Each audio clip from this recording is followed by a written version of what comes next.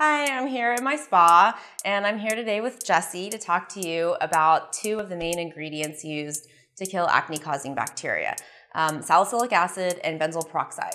I want to talk to you a little bit about both ingredients and what I think is best to use. Salicylic acid is derived from willow bark. Willow bark is actually the same properties that is used for aspirin, so it has really great anti-inflammatory ingredients, and it's going to help calm the inflammation and the redness that is caused from the acne. And then the salicylic acid, which is a beta hydroxy acid, is going to help kill the bacteria, and it's going to gently exfoliate and dislodge the oil and the debris stuck in the follicle. It does this in a much more gentle way and a non-drying way. Conversely, benzoyl peroxide is a bactericide and it's super drying. It can cause a lot of irritation and redness and inflammation.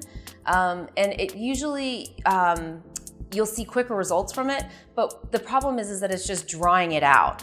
And so at the end of the day, what's going to happen is you're actually compounding the problem. I'm not a huge fan of benzoyl peroxide unless you have an allergy to salicylic.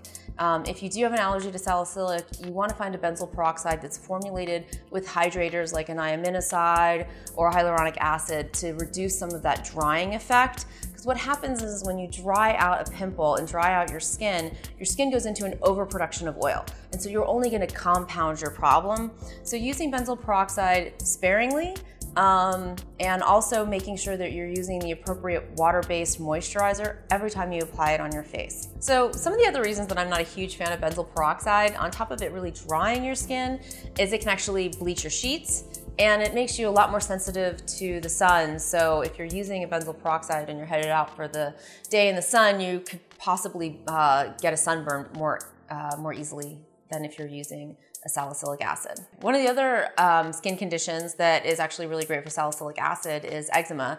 And many of you may know that I suffer from pretty severe eczema.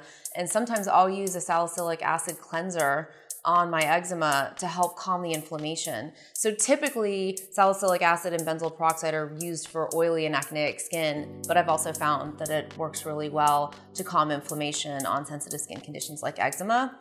Another thing that I find is people that have oily and acneic skin, a lot of my clients tell me that they feel like they're both oily and dry.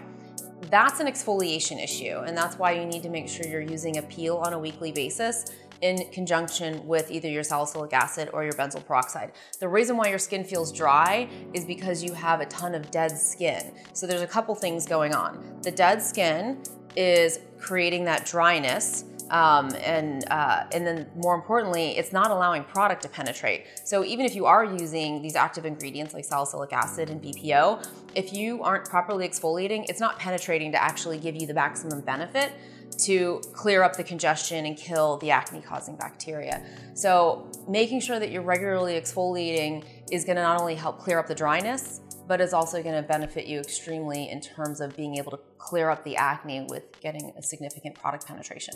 Whether you choose to use salicylic acid, clearly my preference, or benzoyl peroxide, just make sure you're using them properly and make sure that you have the right moisturizer and using a peel with them once or twice a week to get the maximum benefit.